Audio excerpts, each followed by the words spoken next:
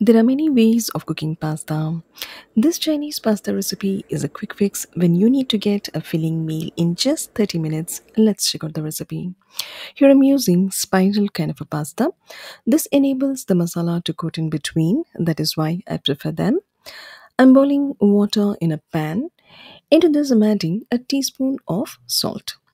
Then I add 1 teaspoon of cooking oil.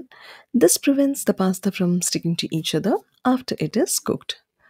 Add pasta into the boiling water. Cook up to 80%. This will take some 5 to 7 minutes. To check if the pasta is cooked up to 80%, I will take a few pasta and try cutting with a knife. If you're able to cut them, then stop cooking and remove from boiling water.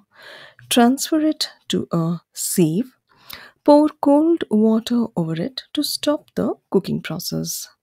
Now I take 1 teaspoon of corn flour into a bowl, adding water little by little. I will make a thin batter. Let the batter be of this consistency. Into a medium hot pan, add 2 to 3 teaspoons of cooking oil. Add 10 pods of garlic finely chopped, 1 green chilli slit. Then I add 1 inch of ginger finely chopped. Then the onions and some capsicum. Keep stirring until they cook down a little. You will have to stir for some 2 to 3 minutes.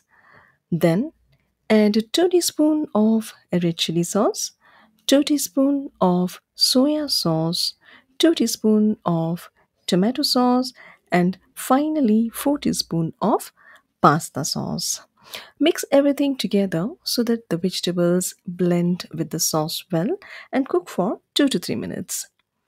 Add the corn flour mixed in water, give a good mix, and cook for 5 minutes on a low flame.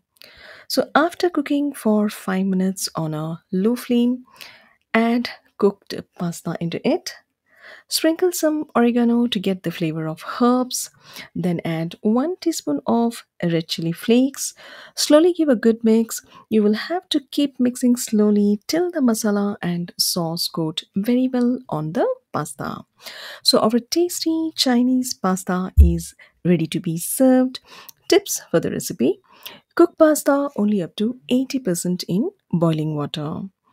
After transferring the pasta to a sieve, pour cold water over it to stop the cooking process. Half cook the vegetables used for cooking pasta. So, with these tips, I'm sure you should be able to make perfect Chinese pasta at home.